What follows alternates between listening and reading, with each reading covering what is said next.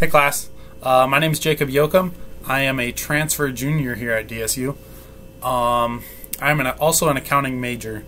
After I get my degree, I'm planning on becoming an auditor or possibly get my CPA license.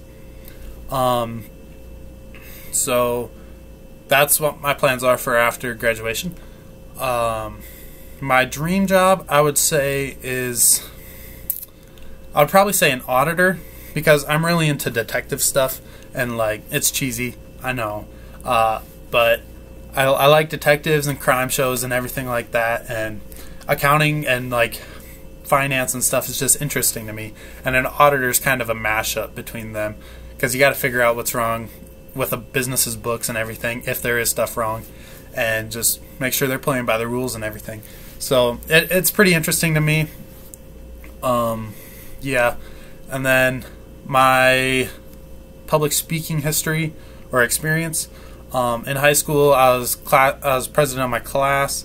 I was an officer in my FCCLA, officer in NHS. So I'd always have to get up and talk in front of the group or club or whatever it was. I'm pretty comfortable speaking in front of people.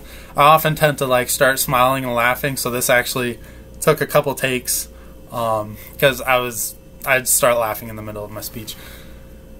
But yeah, I can't wait to start working with you guys this semester, and good luck to everybody.